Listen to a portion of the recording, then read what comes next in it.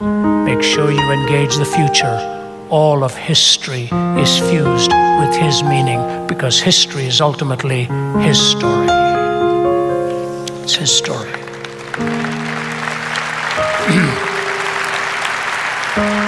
And I bring you then to the final, and that is the entire truth of the resurrection of Jesus Christ. The resurrection of Jesus Christ. And I want to take you through three simple thoughts here.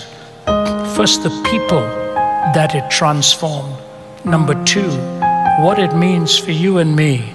And number three, how it applies to history. So please give me your undivided attention now. I want you to follow me. This is critical that we understand that the resurrection is not merely a motif, how it defines all of history. So the first thing I want to say to you is precisely the transformation of just